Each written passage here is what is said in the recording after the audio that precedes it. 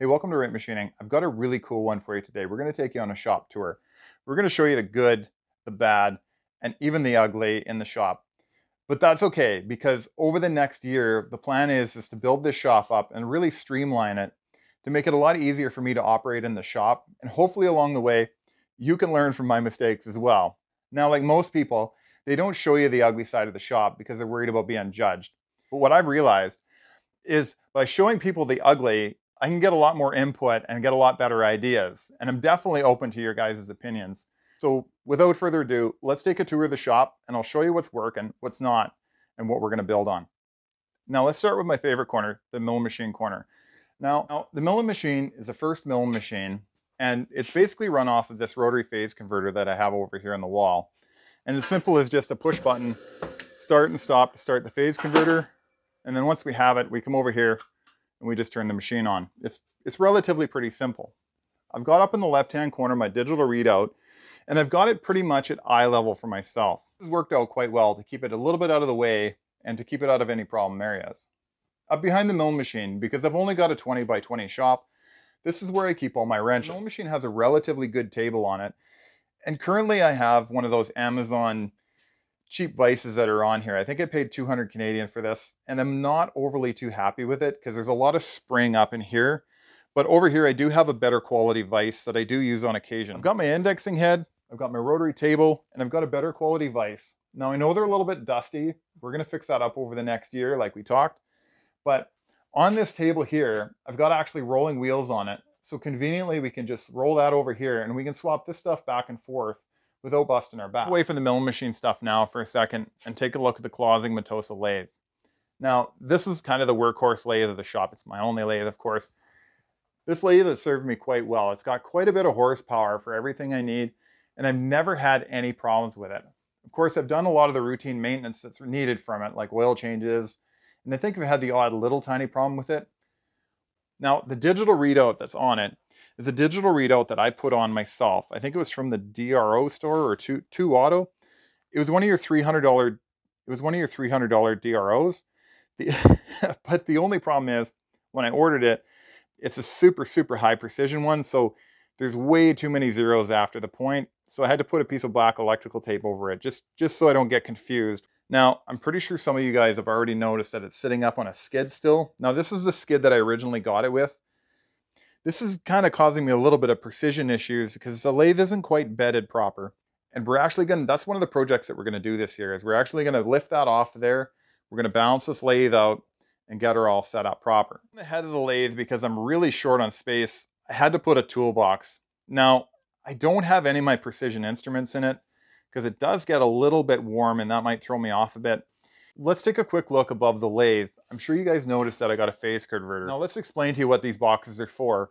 I've got an American rotary phase converter. It's a 15 horse phase converter, which means I'm good for up to 7 horsepower motors. I've got a 220 line running in. I believe it's a 50 amp line. I'll have to check that. Running into here. And then I plug the whole setup in to my phase converter. Now the reason why I've gone for this is because I'm a small shop and I might expand at some point.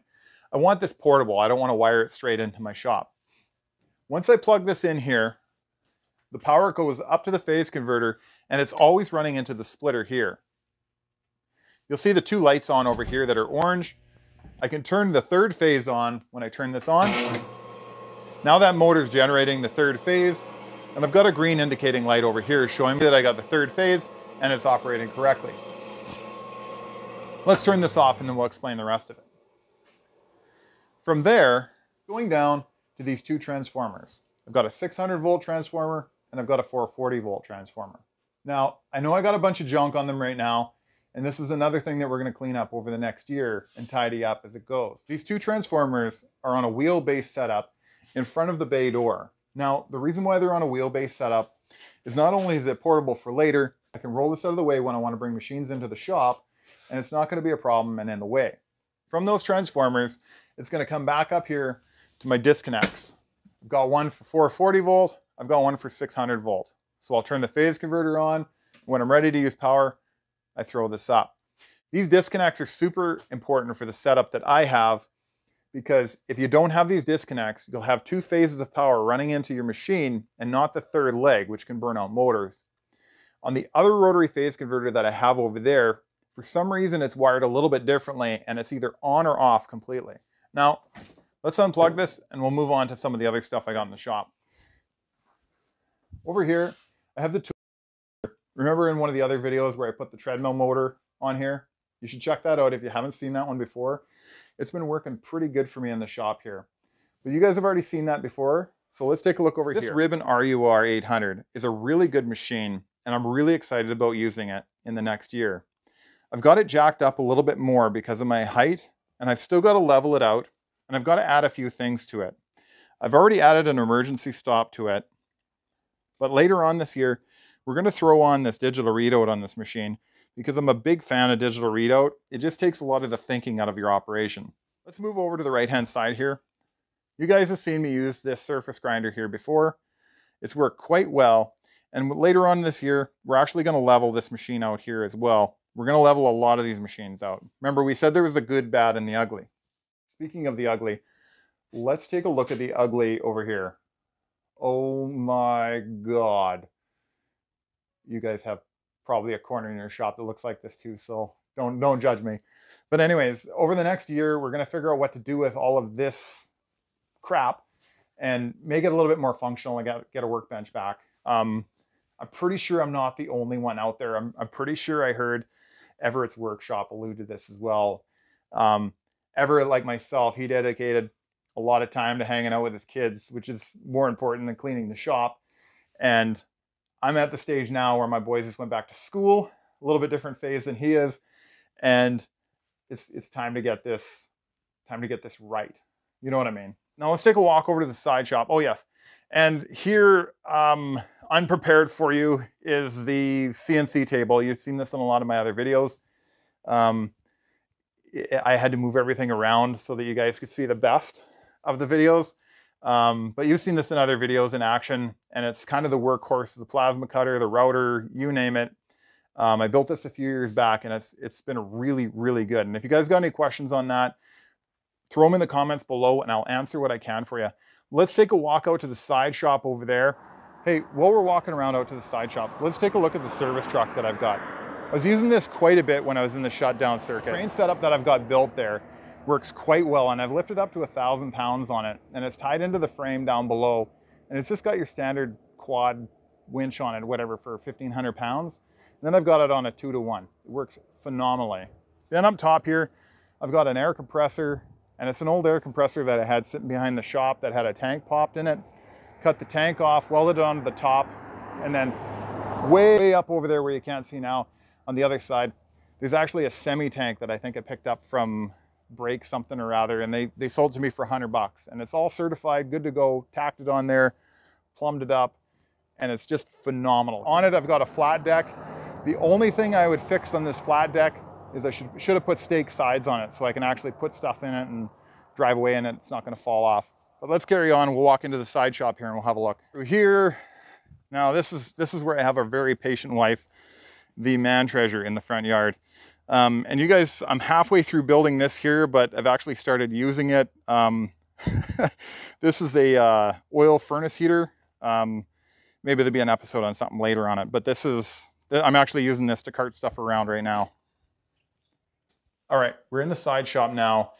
This is the diamond in the rough, so to speak. Let's take a quick look at it here. Let's pivot you over here. So first thing that jumps to mind here, yes, I have a radial arm drill.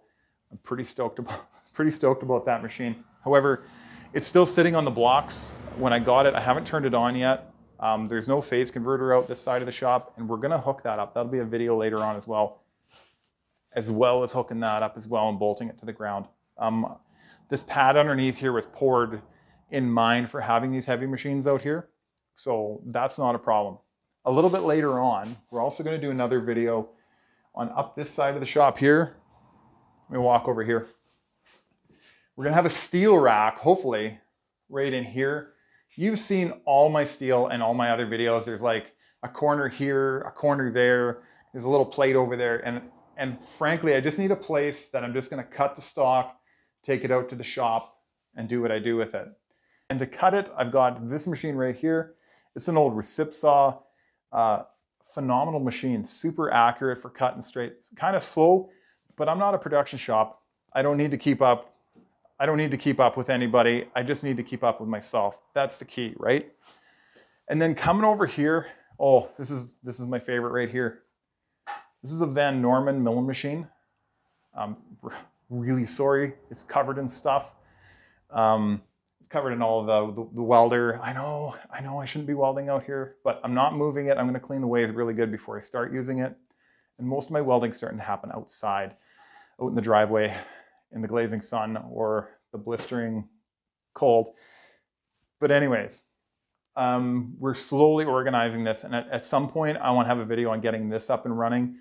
I had thoughts of setting it up as a CNC machine, but I don't really want to wreck the heritage of it because it's such a beautiful machine. I mean, the Vintage Machinery website, or the Vintage Machinery guys would just absolutely kill me if I wreck this thing. So I'm probably going to bring it back to roughly what it used to be. I might add some brackets on it for CNC and then take out a bit of the backlash. I don't have any three-phase power out here. And this is the beginnings of me building the three-phase converter. There's also going to be a video on this as well. Not a how-to video. It's going to be how I do it, because I don't want to show you how to do something and then, you know, have problems. But I've also got a motor floating around here somewhere as well. I'm not sure where it ran off to. But it's, I think, a 7-horse motor for running this 3-horse motor on the Oya over here. But we'll get into that later. That's like later this year when I get a bit more time. This is going to be a great year for videos, by the way. And then what else do we got here? You've seen this machine here where I built the hand wheel on the other side there. Worked quite well. Actually, there's another video on how I put the hydraulic press on here. Probably not one of my better videos, but a good video nonetheless. There's a bunch of squishing stuff in there. Yeah, and then what else do we have over here? Oh yeah, we've got this stuff here. This was a really good deal. I picked up this stuff for 200 bucks, but it came with like 20 bandsaw blades. You know, if you know anything what the bandsaw blades are worth, I've got a bandsaw out there. I've got one in my wood shop. You're not going to get to see my wood shop today. Maybe in another video on the shop tour. But later on, what we're going to do here is we're going to do a little bit of PVC plastic molding and stuff like that. That's going to be a great video. It's actually coming out by the end of this month.